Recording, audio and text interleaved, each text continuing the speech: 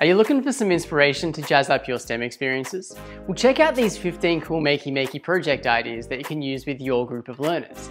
Each idea is ready to rock and roll with guides on the Instructables website. Coming up for you in just a moment.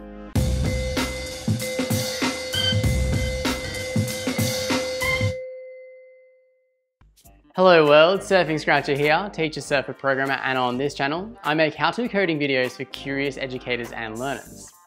If you're digging this content and you're new around here, then consider hitting that subscribe button. Inspiration for this video came from a Makey Makey blog article, which you can find in the description below, and that's on the 2020 ambassadors. The other day, I had the pleasure of digitally meeting some of these ambassadors, as well as Tom and Colleen from Joy Labs. I felt so inspired by the work that's out there that I just had to share it. Remember, if you're sparked by an idea, just check out the show notes down below, because I'll link to every project that is covered in this video. There's quite a few ambassadors and quite a few projects to get through, so consider this a part 1. Alright, let's zoom around the world and check out some cool Makey Makey project ideas.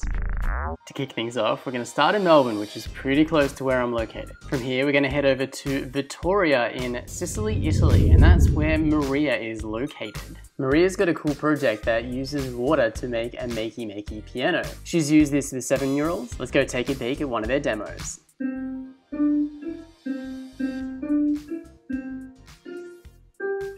I love that Maria has filmed each step with her group of learners. Although the videos are in Italian, her guides are in English. Love it.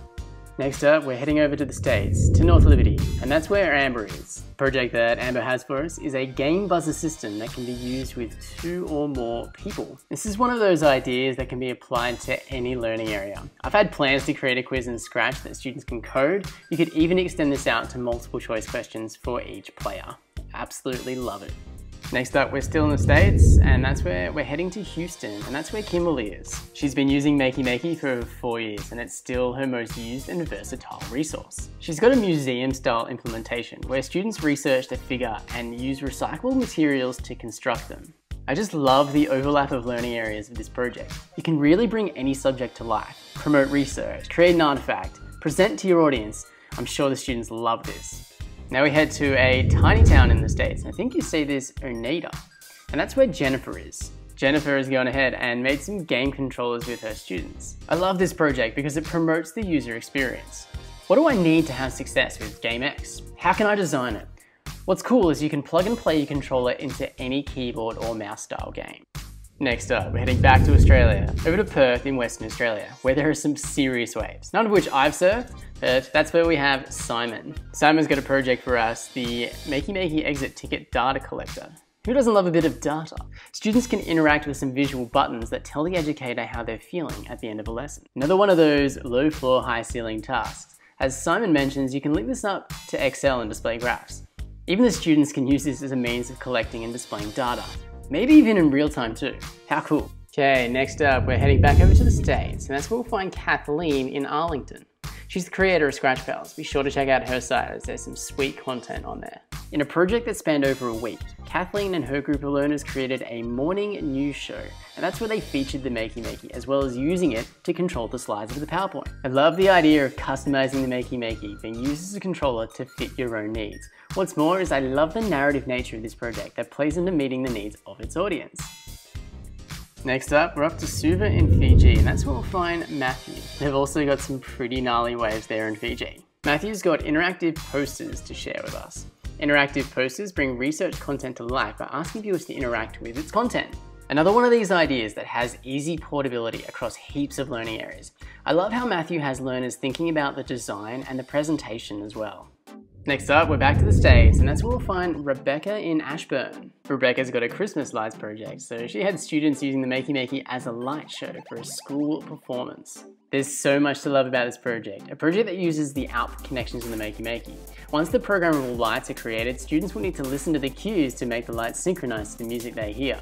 Hey, this could even be programmed, but that might take some of the fun out of pressing the buttons, I guess. Next up, we're heading to Jeddah in Saudi Arabia, and that's where we'll find Lena. Lena's created a smart racing track with her group of learners. It uses the Makey Makey and SamLabs tech along with Scratch to race a car around the track. I love seeing the amalgamation of different electronic components combining into an artifact. I can see this being used as a board game too. Cool way to get a bit more techie. Okay, we're heading back to the States now, over to Cave Creek, and that's where we'll find Naomi. Naomi's project is called Magical Coding Recipes. Man, when I read that, I just want to jump in and do it. Doesn't specifically use the Makey Makey, but it certainly could. What really brings me joy about this project is the strong connection that it makes between algorithms and coding and real-world activities such as cooking. I love the multimedia component of this project too. The girls have done a great job. Maybe you could use the Makey Makey to measure water in terms of cups, though kids, computers and the kitchen are certainly a factor to consider. Let's take a trip to Fayetteville back in the States, and that's where we'll find Carlo. The project here is Light Up Houses. This is where students designed houses to form an illuminated neighborhood in tandem with the Makey Makey. Just love the interdisciplinary thinking here too, and the collaborative nature of the neighborhood. You could have the students even thinking about the needs and the wants of a community. Such a cool project. We're heading over to Madrid in Spain now, and that's where we'll find Diego. And I gotta thank you, Chrome browser, for translating Diego's guide for me. Diego's project is about the human body, and that's where students will create a model of the human body with making various body parts and functions interactive. There's so much potential in this one. I can see maths for scale, biology for information, and I'm even thinking about integrating some of the lights from some of the other guides already mentioned. Super cool. Let's head on over to San Jose in Costa Rica, and that's where we're gonna find Chris. Make sure you check out Chris's YouTube channel in the top corner right now. Chris has got the digital orchestra for us. This is where students, I assume, use their favorite food to create an interactive sound piece. When you watch Chris's video, just take a look at the faces of the kids after they explain their project. They're beaming. I love the personalized nature of this project with the kids. I'm gonna jump back to Europe now, in Trikala, Greece, and that's where we'll find Eleftheria. Check out Elle's channel in the top corner. The project is about the real solar system with the sun, earth and the moon. It's where students use Scratch, the Makey Makey and some craft materials to research and create an interactive experience of the solar system. Amongst all the cool science, this project highlights a core concept in foundational programming, iteration. We can use iteration to loop the sun's satellites around it. Of course, I love the interactive nature of the project as well. Lastly, we're going to round the trip back home to Australia, but this time in Sydney, and that's where we'll find Helen. Helen's got a Makey Makey portable keyboard that she's used with her group of learners for picture storybooks. Students learn about sounds, pictures and tones and use a picture book to link the sounds to what they see. We've all seen books and cards with sounds, but now we can make our own custom sounds. Not only that, Helen shows us how we can feel and see sounds through colour. Uber cool, and my brain is totally sparking. We're only halfway through the list. I'm sure all these educators would love to connect with you via social media, so be sure to check out their handles on the Makey Makey blog which you're seeing now, link below in the description. It's time for a scratchy question, and I want to know which of these ideas sparked you. Drop your answer in the comment section down below. That's it for part 1 of cool Makey Makey project ideas on Instructables. If you're feeling inspired, then hit that like button, and if you're loving this content and you're an educator, then consider joining the Surfing Scratcher mailing list. That's where I'll send news and resources straight to your inbox. But until next time, I'm off to go find a wave. I'll catch you in the next one.